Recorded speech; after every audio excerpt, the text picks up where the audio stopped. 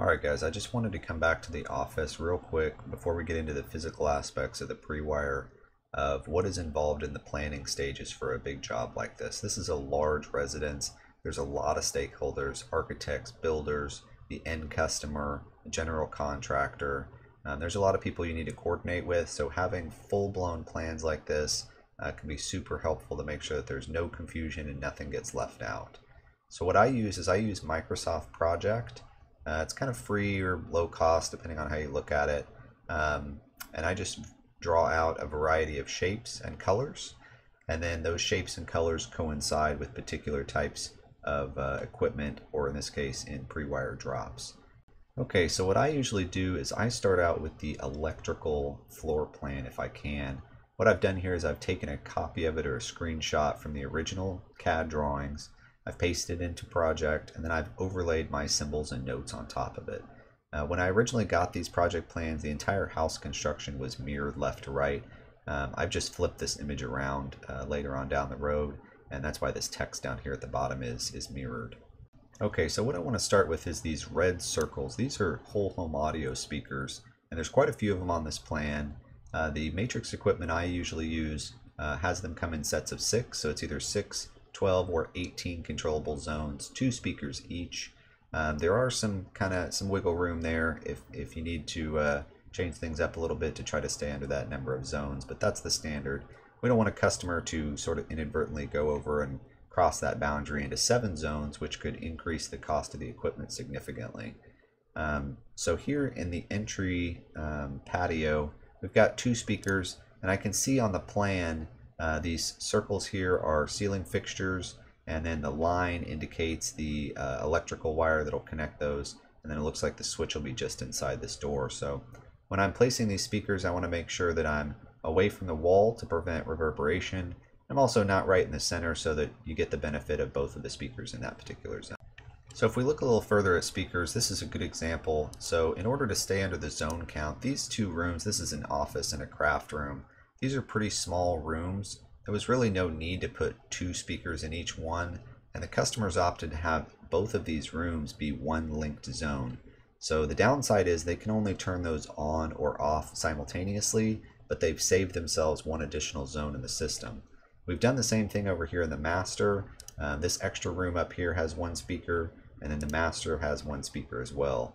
And if you'll notice throughout the plan, these speakers are not necessarily in center or in line with the room. A lot of times the electrical stuff will take priority. So in this case, there's a big ceiling fan or a chandelier right here in the center of the room, which would be the ideal location for a speaker, but it's not available. And so instead we've had to kind of scoot it down a little bit toward this fireplace.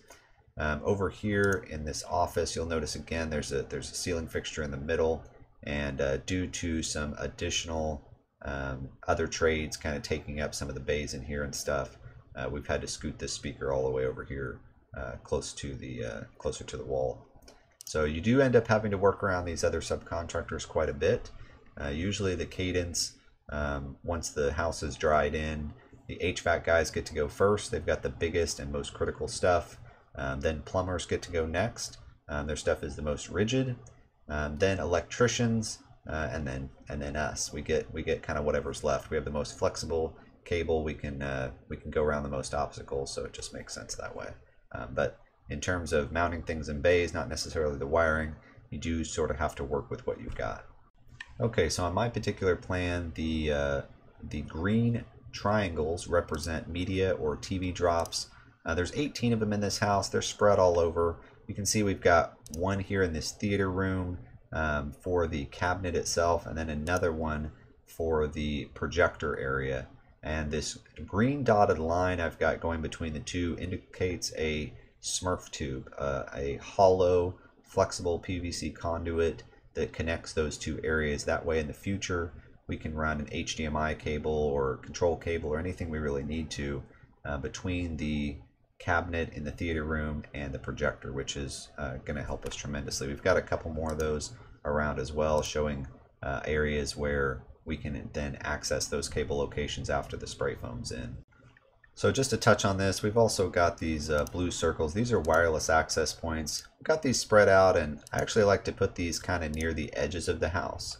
that ensures that the outside of the house, especially the pool area that's going to be back here, is going to have adequate coverage. And they'll all sort of blend into the center here, into this great room.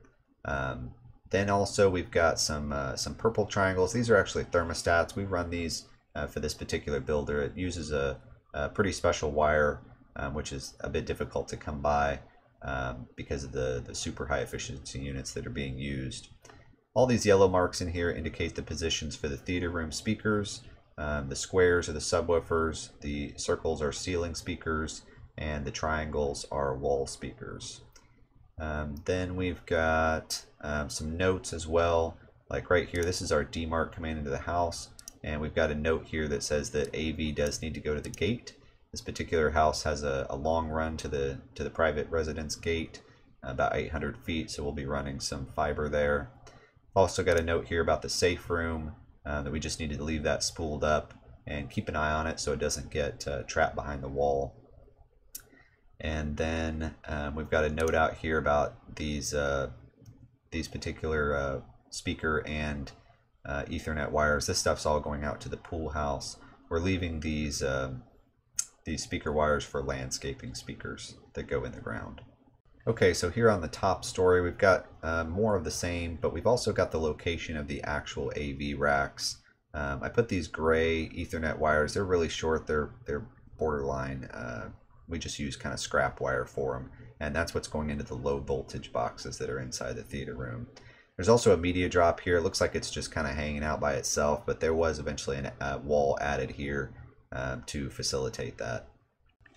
It's interesting to see where they place the AV room in this particular house. It's kind of off here into one corner, and that can actually increase the use of wire significantly. If the server room is sometimes more centrally located, then you can kind of branch out from each corner and save a lot of wire. But over here, I mean, just to get from the left to the right of the house is probably at least 60 feet.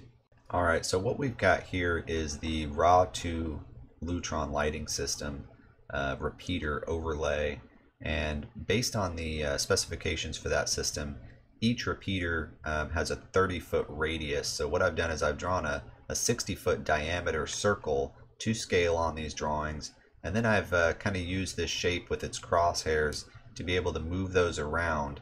And a trick I did is I changed the main repeaters to blue with some transparency and the auxiliary repeaters to yellow with transparency, so you can see the green is where those two overlap.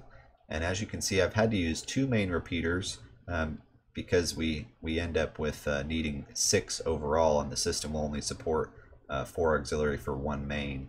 So this blue one here is located in the server room, and then this other main repeater is going to be located downstairs inside the theater cabinet, since we know we have power and internet there. And then these 2 yellow repeaters are located in the upstairs attic. This one's above the master. This one's kind of on a catwalk over by some HVAC units. I've got a video showing this one. And then this one over here is in some accessible attic area through a door that leads to the attic space above the garage. And this last one over here is above this kind of external garage up on the second floor above the garage door.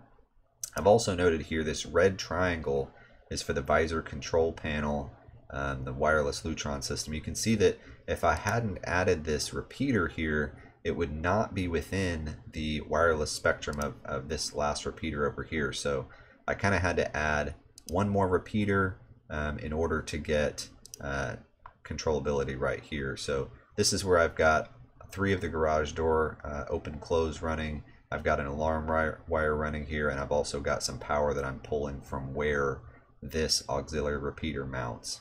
So I've got all those wires coming here. It's got a good area of effect here in the kind of the front of the house before they drive under this structure here to get to the garages, so they can go ahead and activate their lights from their vehicles. Alright, so this is a look at the surveillance camera plan. You can see there's a lot of cameras on here on all these eaves. This right here is the front door camera I discussed, and then this camera is actually facing the house. It's kind of from this center area that's surrounded by a circular drive. And I've also got an easy diagram over here of what the gate will look like, where there's a camera facing inward and outward at the gate. And then looking at that, what I've done here is I've looked up the specifications on the cameras and gotten their field of view angle. And I've then drawn a triangle to that same angle.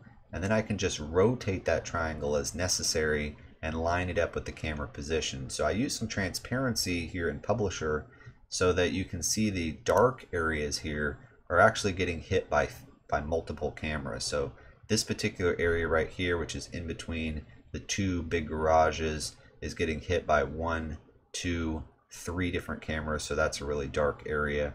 You do see some areas here that don't necessarily have coverage. They are getting hit by a camera. So see, like this camera right here is facing this direction, but at some point you just get so far away from it that the viewing isn't great. So there's a lot of finagling with these cameras. We try to get the number down as low as possible, but basically these cameras are mostly just for kind of situational awareness is what people use them for. See who's in the driveway, see if the lawn's been mowed, see if the Amazon package has been delivered, etc. But this is kind of what it looks like. It's a bit confusing, but it gives a good picture as to where the camera locations are going to be pointing to. Okay, and the last thing we're going to look at is the alarm plan. Similar to the audio, video, and network plan, this one's pretty robust in this house. So basically, we are covering every single door and window. In addition to the garage doors are these orange triangles here. There's also a garage door here in this workout room. All of the red triangles indicate doors or windows. Some of these windows are actually open left and right, so we had to make sure we had 2 sensors for those. Some of these windows, like this one down here, is a crank style window. The green shapes indicate the sirens. We've got one inside here near the doorbell area, and then we've got another one outside here at the D-mark area facing the direction of the road. The purple shapes indicate motion detectors. So the overall security plan would be if somebody breaks in through a door, maybe by jimmying it open or somehow bypassing the sensor, they can only get so far before they're going to get hit by a motion detector. You call these trap zones.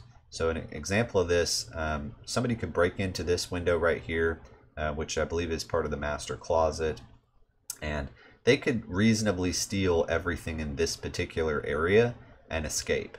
But as soon as they cross into the view of this motion detector, the alarm is going to trip. So similar here, they could break into this room, maybe steal what's in here because these are inoperable windows and there's no glass break sensor here. But then as soon as they get out this door into the main area, they're going to trip the alarm. Speaking of glass break sensors, there is a lot of glass in this house. We kind of had to pick and choose what we were going to protect. So this room has 2 windows and a glass garage door. It's going to get a glass break. There's a huge 4-pane window, or I'm sorry, 4-pane door here. It's getting protected by glass break. This room has double stacked windows, low and high. So it's got its own sensor. And then the main master bedroom, also double stacked windows, a lot of glass in there, but no operable ones.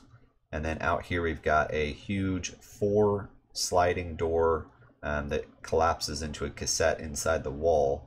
That's all getting protected, as well as this sliding door over here in this front window.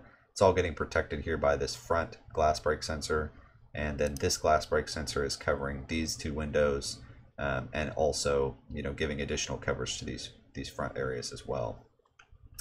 In green, we've got the alarm panel locations. There's going to be one here right when you come into the garage, like you'd expect, one here near the front door, and also one just outside the master. For protected smoke detectors, we've got one just outside the master suite. We've got one near but not in the kitchen, so it's just down this hallway to the side. And then on the second story, in addition to a lot more windows and motion detectors, we've got one more smoke detector right at the top of the stairs, which is the best place you'd expect smoke to be rising to. In addition to the exterior windows and doors, we've also got 2 door entries into the garage space. So I've notated those as well. That way, just any kids opening that door or anything like that, we want to be aware of that.